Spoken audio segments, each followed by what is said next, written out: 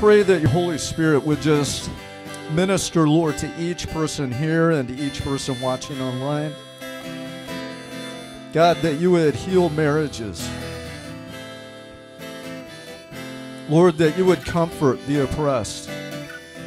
And Lord, for those that are sick, including our president, God, we pray that you would heal them. God, that you would give them health and strength.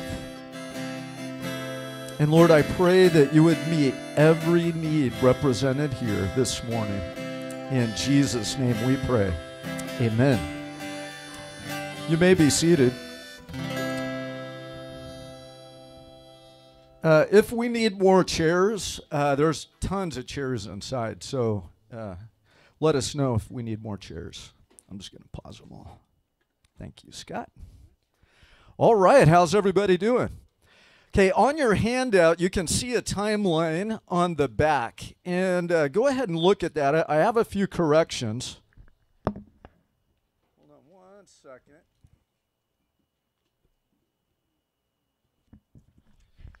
It's very interesting to me that the Bible predicted exactly the geopolitical climate that we're seeing happen around the world today.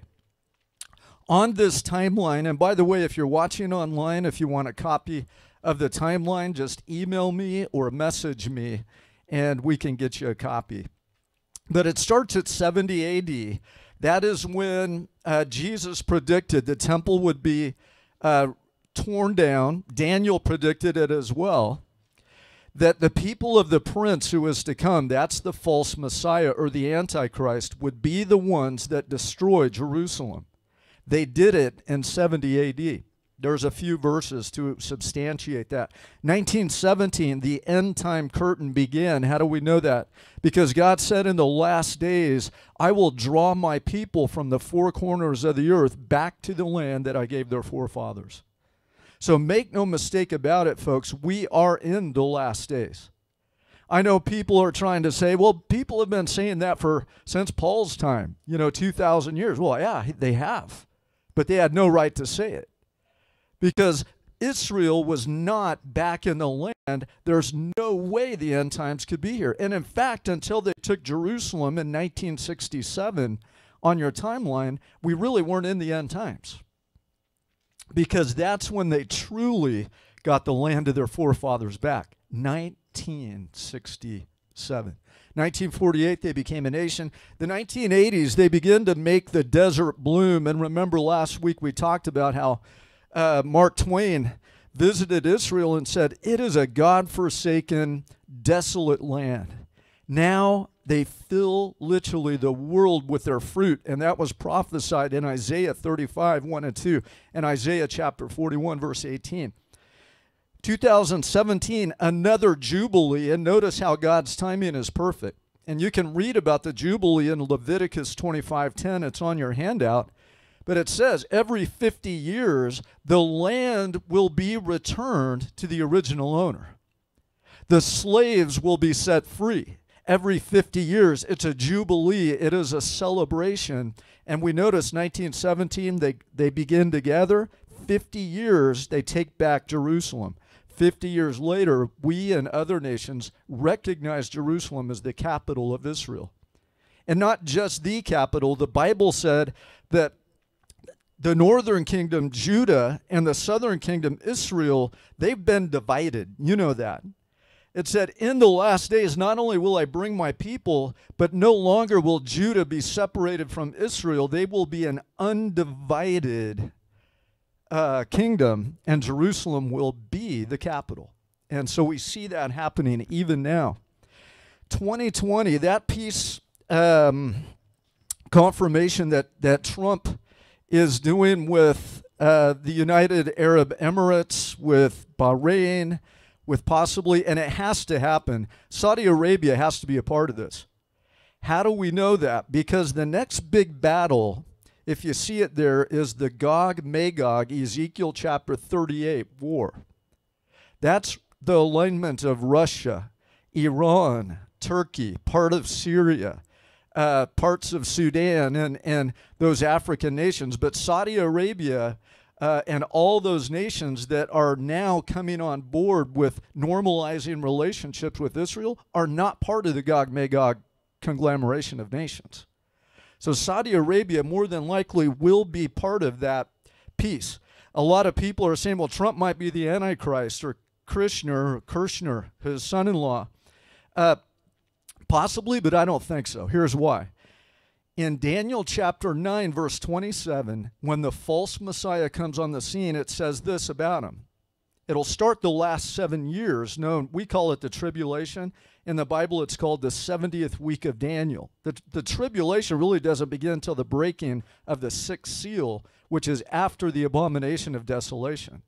So, I mean, the tribulation really is halfway into it, then great tribulation comes.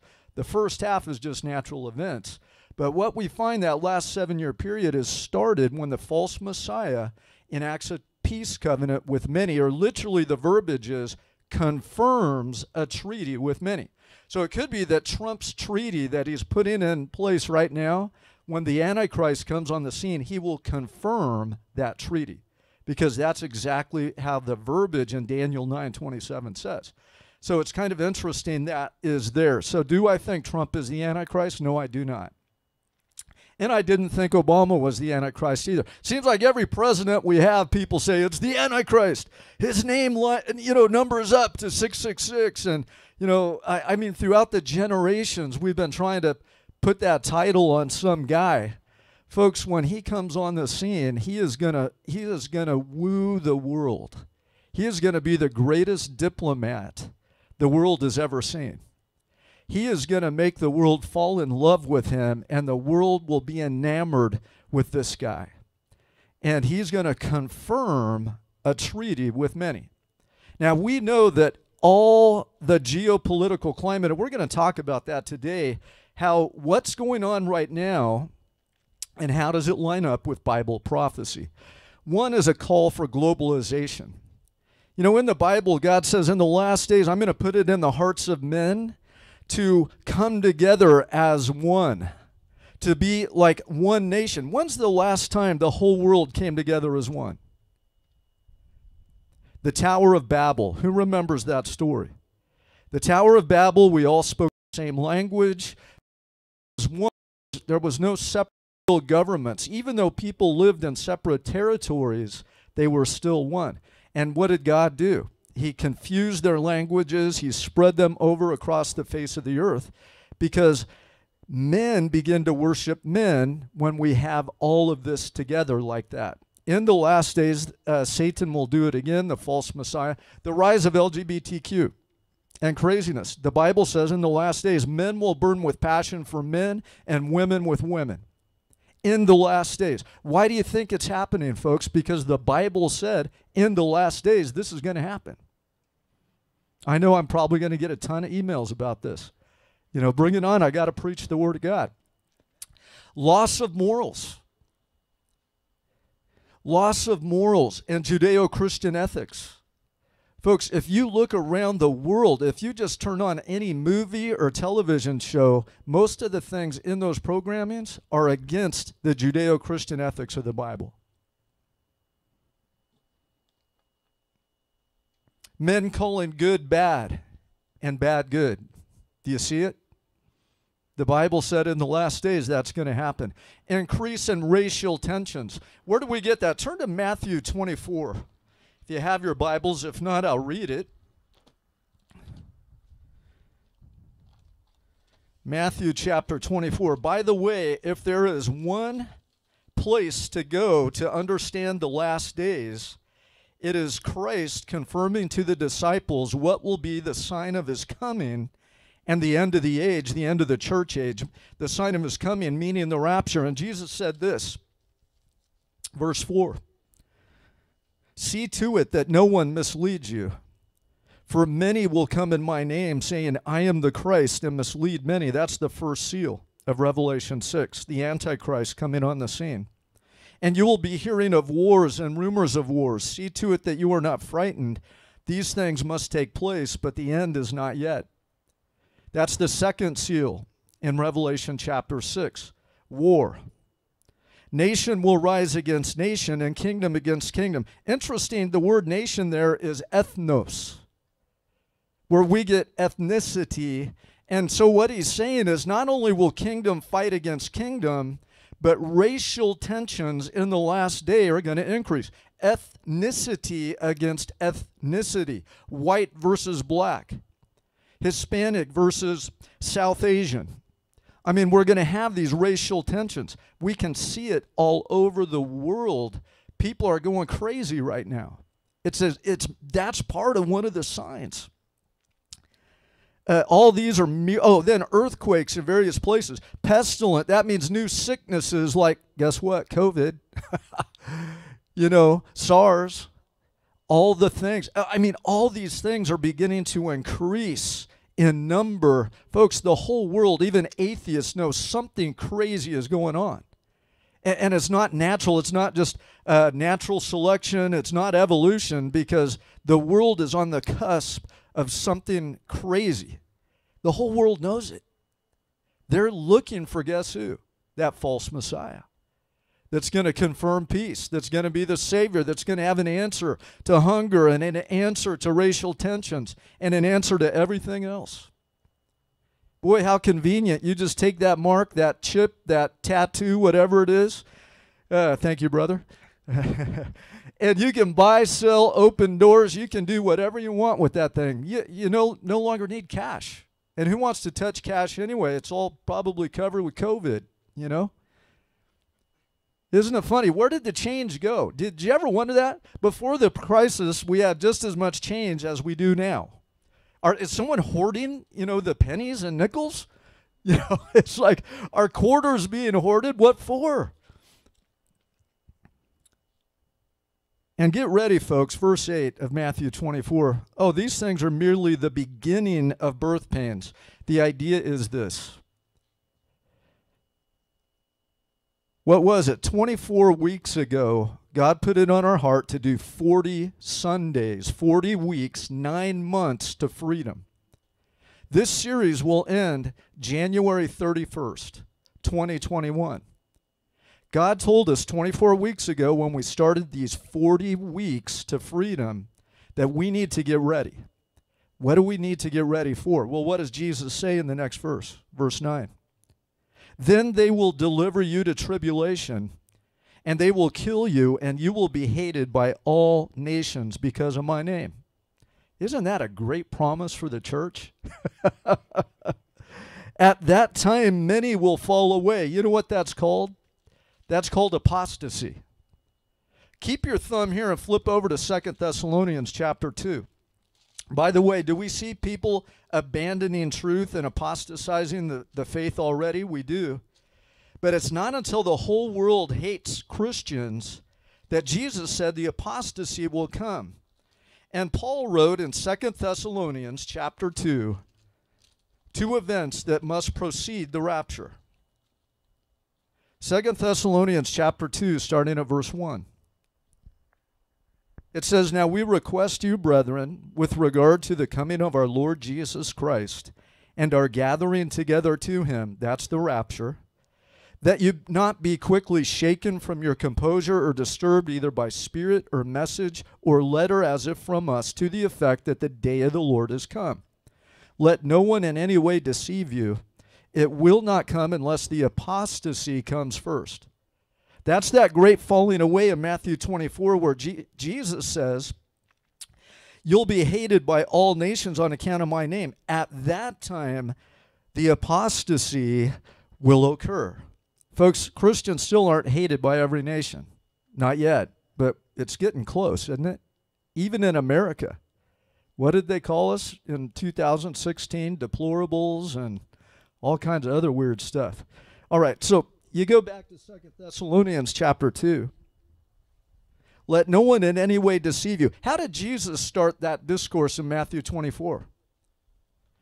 Remember in verse 3? The disciples said, hey, tell us when you're going to come and get us in the end of the age. And Jesus said, see to it that no one misleads you. Verse 4. In Thessalonians, Paul said, see to it that no one misleads you. that you're not deceived. For it will not come unless the apostasy comes first and the man of lawlessness is revealed, the son of destruction. That's the false Messiah, the Antichrist. Verse 4, who oppresses and exalts himself above every so-called God or object of worship, so that he takes his seat in the temple of God, displaying himself as being God. Two things that have to happen in Israel still. They need to rebuild their temple, because the false Messiah will go into the rebuilt temple and proclaim himself as God. Remember in Revelation 13, Satan gives the false Messiah all of his rule and authority.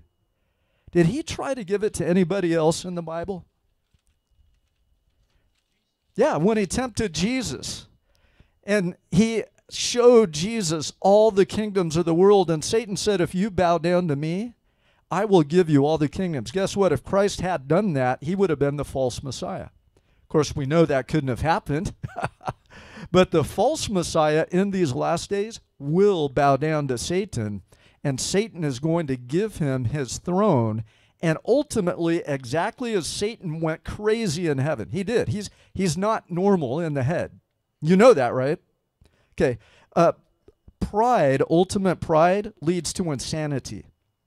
It's narcissism to the nth degree. And Satan became that and said, I will make my throne equal with God.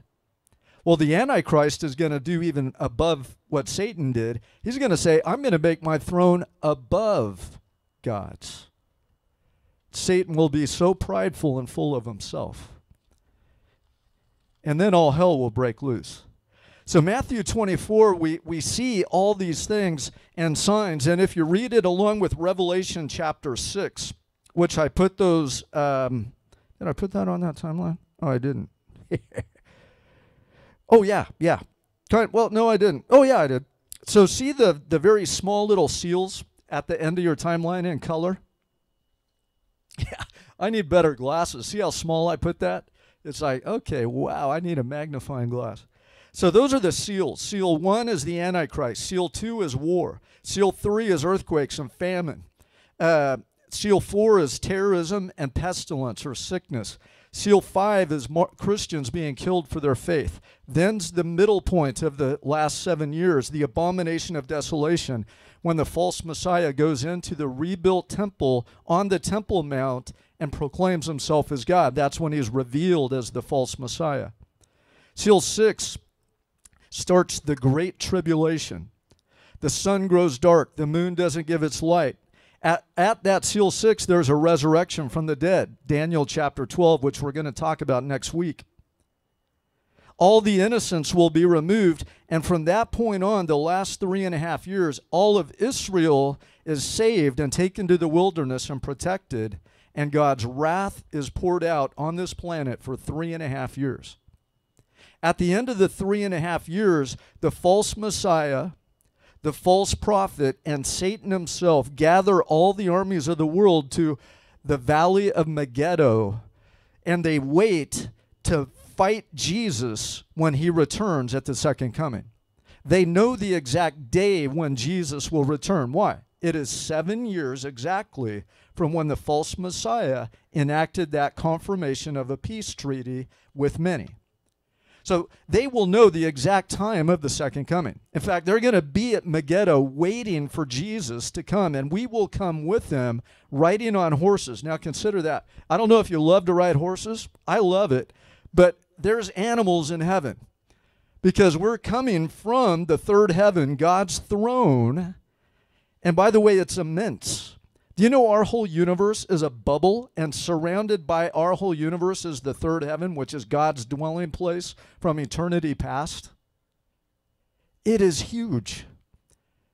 Bigger than our whole universe, and it surrounds our whole universe. Our universe is a bubble, and the third heaven is all around it.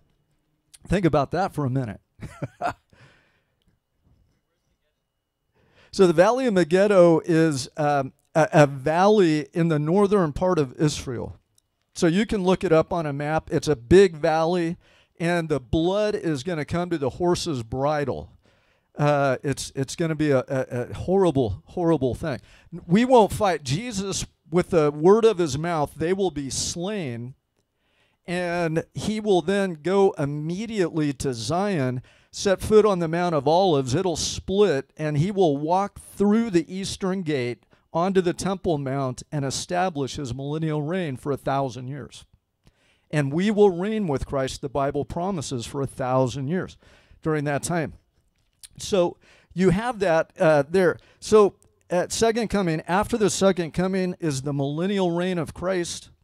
After the millennial reign is the white throne judgment, the final judgment. This heaven and earth is passed away. The final judgment, new heaven, new earth, new Jerusalem, and our eternal state. We will live in this incredible city, the New Jerusalem, that's 1,500 miles long, wide, and high. Think about the highest mansions in this city. You know, it's a cube-like city, or it could be a pyramid, because it doesn't say cube. It just says long, wide, and high. So a pyramid could be 1,500 miles high. And we're all going to have a great view. I know that. And we're going to talk about that in 2 weeks, the eternal state.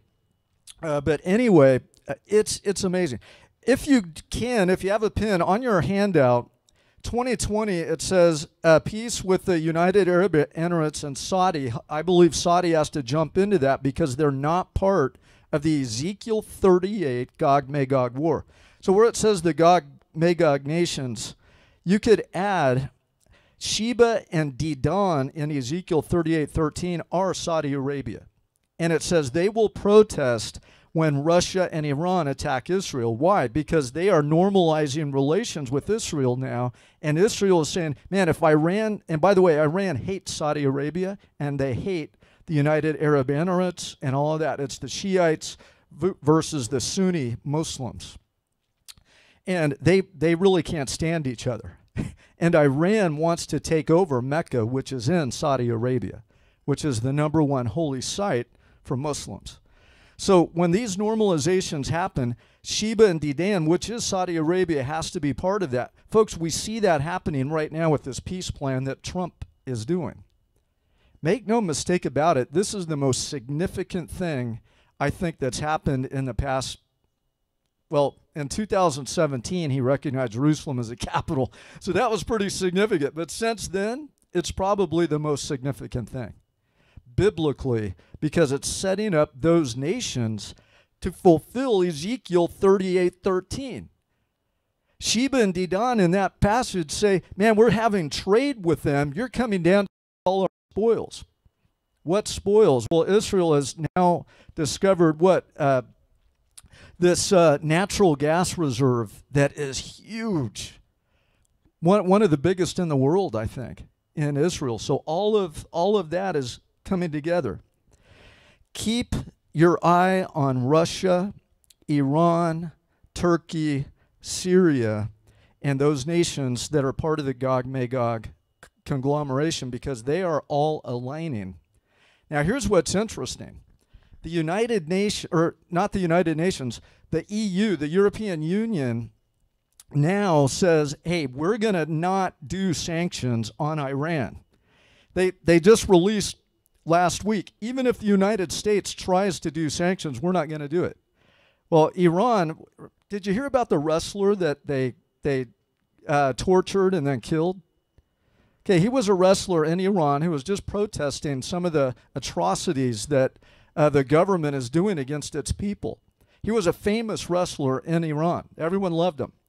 And they tortured him and killed him because he just spoke out against the Iranian regime. And the EU is supporting that. Now, why is that interesting? Because the Western European Union, and by the way, on your timeline, 1948, Israel, the nation, was established. Guess what else was established? The Western European Union. That's Rome revived. So if you want, you could write in your timeline, 1948, not only was Israel revived, but Rome was revived. And the Bible said in the last days, I will revive Rome. They will come back together, and the Antichrist will come out of Rome. What is the Western European Union? It is the exact footprint of the ancient Roman Empire before it dissolved. It is the exact 10 nations that made up the Roman Empire before it dissolved. And here they came together in 1948. Last week I talked a little bit about it, but in 2011, they had document number 666 that established the High Representative, a man who could make covenants and peace treaties for the European Union. Okay. I believe it's significant. Why? Because it looks like the EU is going to support Iran at least for a while. We know the Gog-Magog battle, when that happens, China is aligning with them too, but China's the king of the East, a separate power block during this time, and we're going to hopefully talk about that in a minute. What do we got? 20 minutes. We're doing good. All right. The Bible predicted all of this would happen. Folks, if you look at the world, if you look at technology, you know the two witnesses that are going to witness for the first 3.5 years of the last 7 years? The Bible says in the book of Revelation, they will be killed and their bodies will lay on the street for 3.5 days. Interesting. And it says the whole world, everyone will see them and rejoice that the two witnesses have been killed. They are going to throw parties, the whole world, when they watch these bodies lie on the street 3.5 days. How are they going to do that? Live stream, television? Folks, not until live stream and television could people live watch something all over the world that's occurring in one place. So even that had to be part of the equation. So we could even say Jesus couldn't have come before television that could be live all over the world, where the whole world could see these bodies lay in the street for 3.5 days. By the way, at the end of the 3.5 days, they'll be raised up. And then all hell is going to break loose on this planet. Make no mistake about that. All right. There are so many signs that God has given us about the last day, from Israel being back into the land to the geopolitical gathering of nations that we see all over the world today. Remember this. In 2 Thessalonians, we just read about the rapture. We read that two events have to occur before the rapture can occur: the apostasy and the Antichrist being revealed. All right. A lot of people say that is in reference to the second coming, not the rapture. Turn back to 2 Thessalonians chapter 2.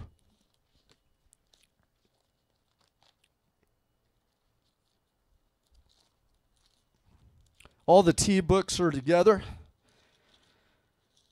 Just before the coffee book, Hebrews. Yeah, okay.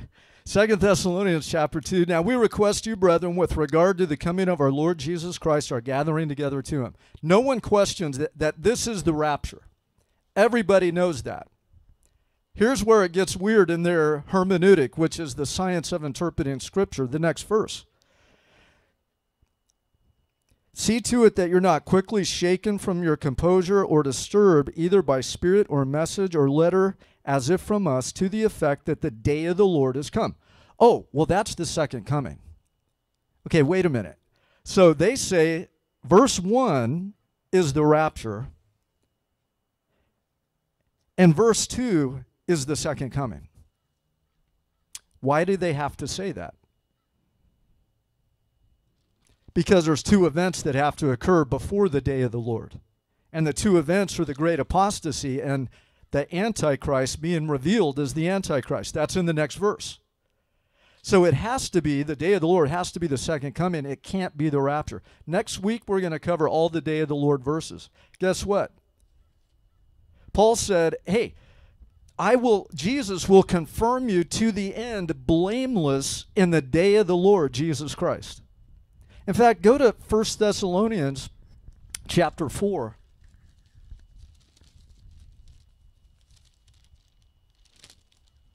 And this clarifies when the day of the Lord occurs. Or actually, chapter 5. It says, now to the times and the epochs or seasons, brethren, 1 Thessalonians chapter 5, verse 1. You have no need for anything to be written to you, for you yourselves know full well that the day of the Lord will come just like a thief in the night.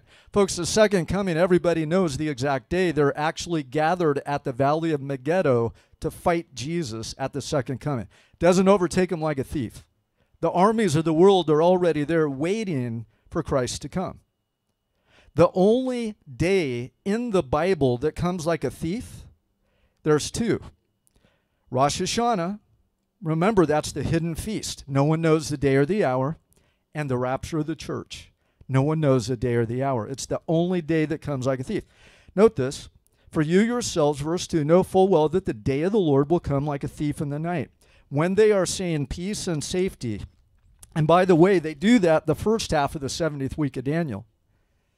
They say peace and safety. The false Messiah has enacted a false peace with the world. When they kill the two witnesses, they throw a party and they say, finally, the world is ours. We've come together as a global government. We've solved all the world's problems, and we've killed those two cantankerous prophets that would cause all hell to break loose around Jerusalem. We finally destroyed them. They're saying peace and safety, then destruction will come, and that's the breaking of the sixth seal. We're going to get into that next week. But note this, verse 3 again. When they are saying peace and safety, then destruction will come upon them suddenly, like labor pains, and upon a woman with child, and they will not escape. But you, brethren, note this, are not in darkness, that that day would overtake you like a thief. What day? The day of the Lord. What's the day of the Lord? It begins with the rapture. Okay, are you with me? Okay, so we need to get ready for that. In fact, throughout the New Testament it says, saints of God, endure to the end. He who endures to the end will be saved. Jesus said in the last days you're going to be hated by all. There's going to be a great falling away from the truth. Barna did a survey, and it asked Christians what their worldview was. Right now, between 6 and 12%, that's it, of the church have a biblical worldview. That scares me. I mean, a completely biblical worldview. And Barna had like 35 points that if you held to all 35, you held to a biblical worldview. The more you compromise, the less you are part of the biblical worldview. Gosh, folks. Man, Jesus said, when I return, will I find faith on the earth?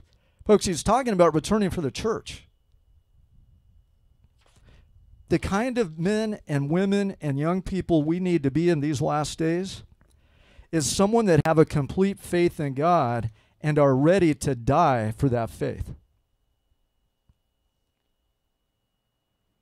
Jesus said, speaking of the last days, he who wishes to save his life will do what? Lose it. And he who loses his life for my sake, oh man, he's going to get so much more. Folks, all I know, and I know this isn't a popular message, and some of you are like, oh man, why are we having to listen to this? I like the message down the street that says, hey, don't worry, we're not going to have to see any problems.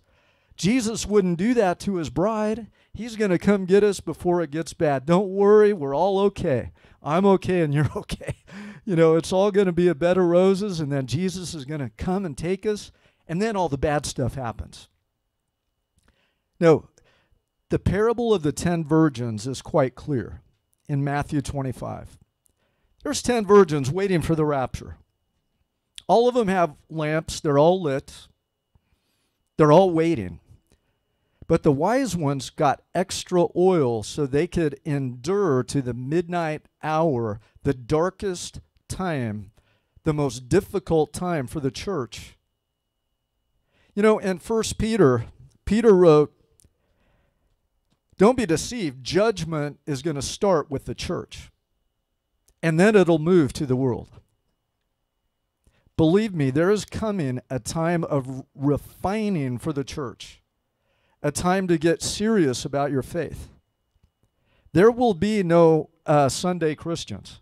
You're either a full, born-again, spirit-filled man or woman or young person of God, or you have rejected truth and part of the apostasy. It'll be clear. There's going to be no middle ground. As for me, we need to occupy, we need to prepare. We need to be those 5 wise virgins who had the extra oil. And by the way, they went out to meet the bridegroom. They didn't just sit around in the house not knowing the day. They knew the day, not the hour. Jesus gave us signs. We're going to talk about this. In 1 John chapter 2, verse 18, the early church, all the way up to the late 1800s, knew they would see Antichrist before the rapture. Every writing of the early church says, man, the Antichrist is going to come. He's going to persecute us and refine the church, and then Jesus will come and rapture us and rescue us from the wrath that is to come the last half of the 70th week of Daniel.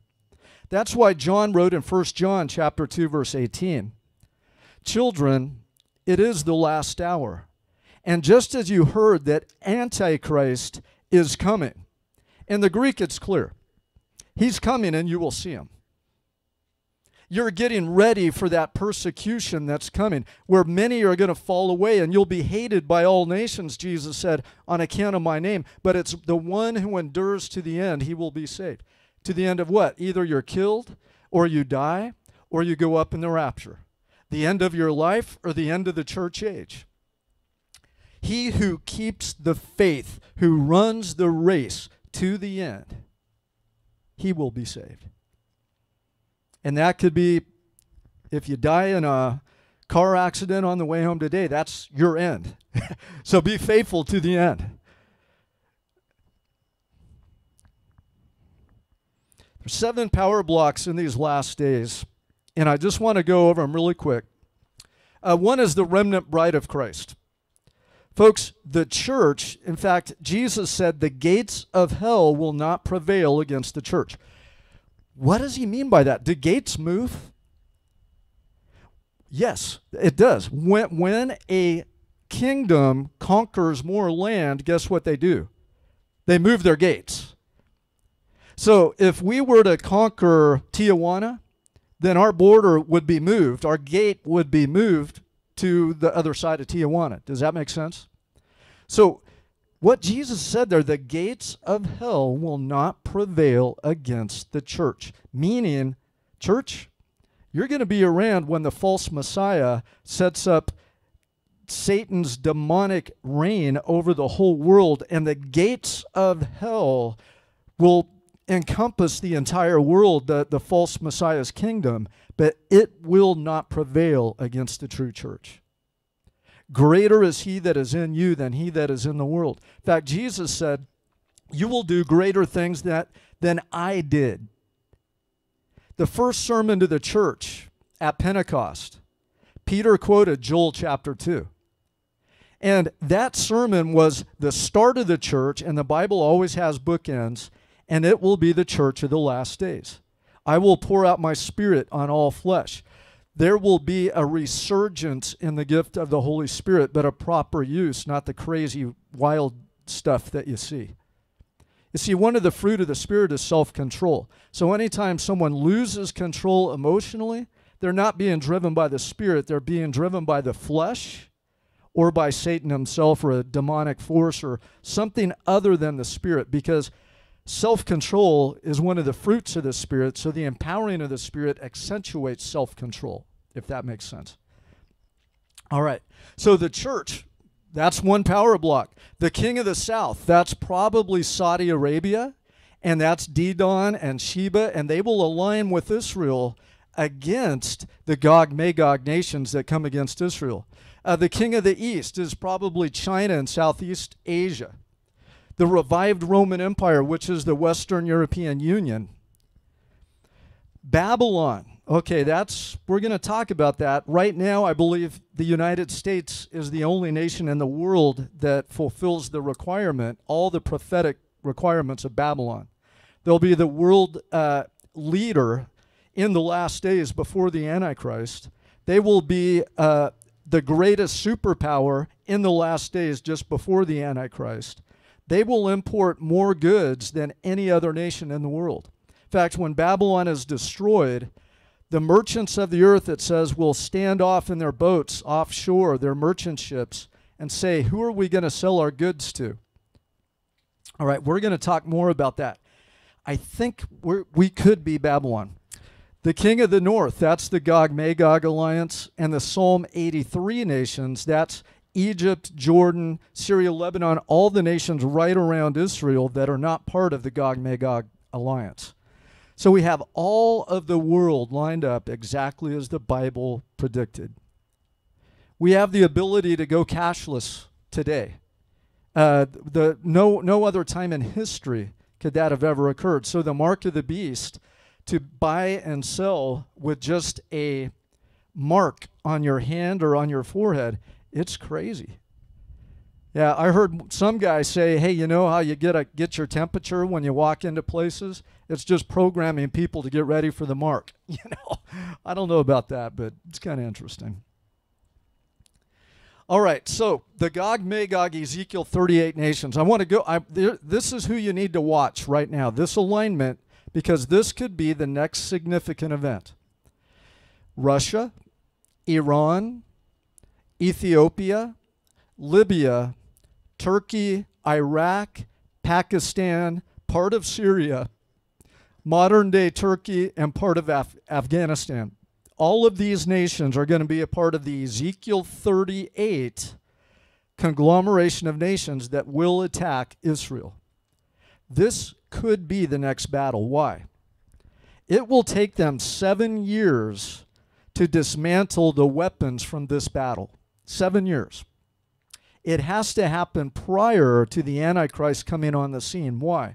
Because when Jesus returns and establishes his kingdom, the earth becomes a paradise again. The lion lays down with the lamb. We won't be still dismantling weapons from the former age. Does that make sense?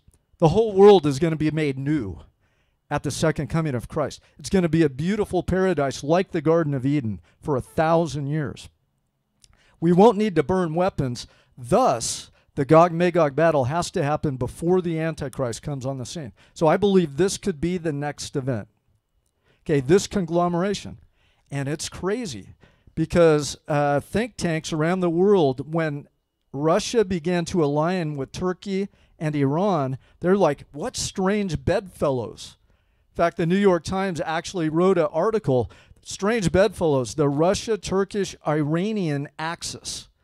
The Jerusalem Post also published that January 25th, 2017, when they started to align, when we began to recognize Jerusalem as the capital of Israel, which it had to be because Jerusalem in the last days in Zechariah says will be a trembling cup for the whole world. It will be the capital of the nation of Israel. They had to take Jerusalem. It had to be recognized as the capital. So all of these things are being lined up. I believe, folks, in 1917, the last days began. Make no mistake about it. No matter what anybody says, we are living in the last days. Now, here's the caveat.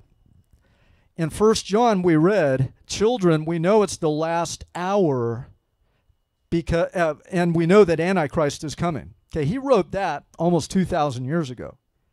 If it was the last hour then, we must be in the last 10 seconds, you know. Because if it was the last hour then, and by the way, then it's like, okay, Israel was still in the land of Israel. But what John forgot is they hadn't been dispersed yet. There had to be a dispersion. That was prophesied throughout the Bible. I'm going to throw you out in the four corners of the earth. I'm going to take your land. You'll have nothing to do with it. It will become a desolation. But in the last days, I'll draw you back to the land that I gave your fathers, and you will make the desert bloom. They've done that just in the past 50 years. Okay? I believe we're in the last days.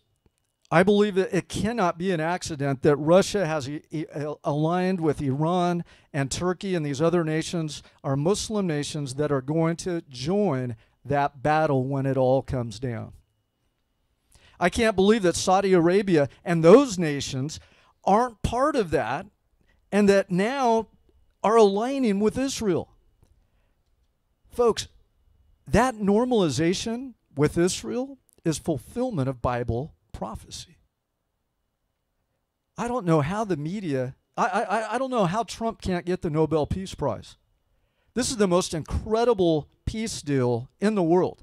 Everybody has been trying to bring peace to the Middle East. Everyone, every president, everyone since 1948. Everybody, and everyone said it's impossible. It can't happen. Even Kerry, in 2015 was like, unless Israel aligns with the Palestinians and they become peaceful together, there's no way Israel can have peace with any of the Arab nations around them. Well, when Kerry said that, they already had peace treaties with Jordan and Egypt. So it's not impossible. In fact, Kerry lied when he said that. They already had treaties with Jordan and Egypt. Now they're having treaties. I know it has to be Saudi Arabia has to jump on board with that. But the United Arab Emirates and Bahrain and Abu Dhabi. I love the way you say that, Mike. You've been there a lot. Yeah, hey, what are your guys saying about all that over there? Yeah, the normalization. Have you heard? Yeah.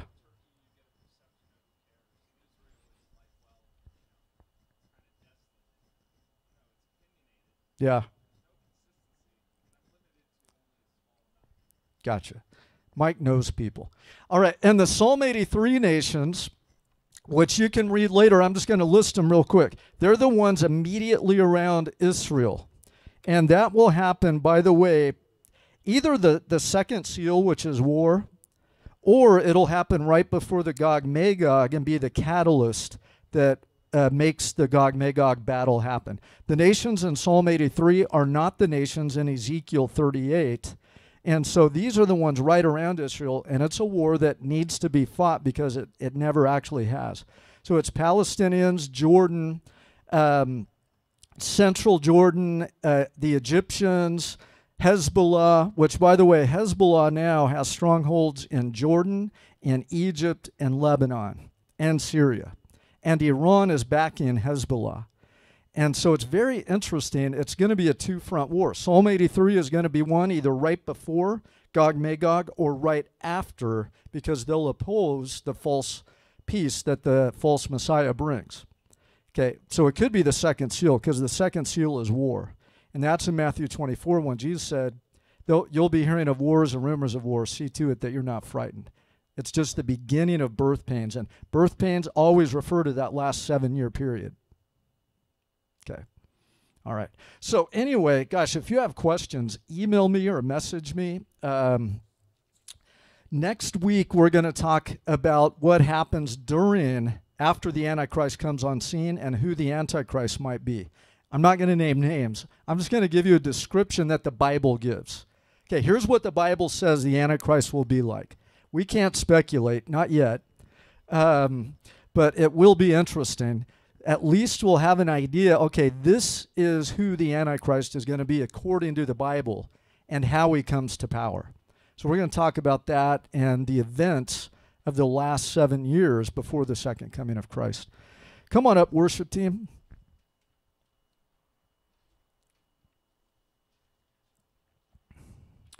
The Psalm 83 war, by the way, is in Isaiah chapter 17, verse 1 as well.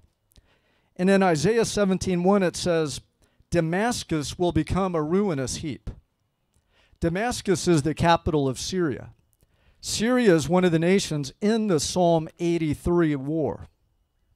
It's interesting, Damascus is the oldest perpetually populated city in the world. It's always had people there. It is the oldest perpetually populated city in the world, and Isaiah 17:1 says it'll become a ruinous heap. That will happen during the Psalm 83 war. So you can read Psalm 83. Note this about Psalm 83 as well. The Bible says they're going to get together and say, let's remove Israel from being a nation that their name would no longer be remembered. Guess what Muslims are saying in those countries right now? Let's remove Israel from being a country. They are literally saying verbatim what Psalm 83 said they would, as they plan to wipe them out and destroy them. Here's the other interesting part. Psalm 83, it says the Philistines will join in that against them. Guess the land of Philistia is the Gaza Strip.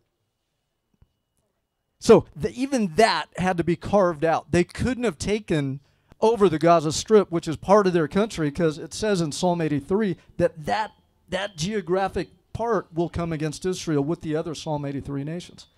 The Bible is perfectly lined up everything that our world is doing right now. God knew it. He predicted it. We need to get ready to endure to the end. Amen.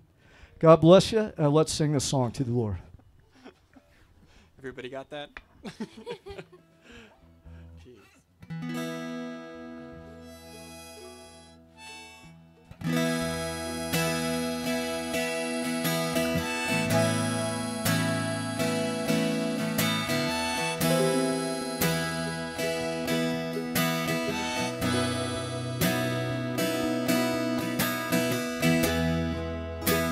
Out on the farthest edge, there in the silence, you were there.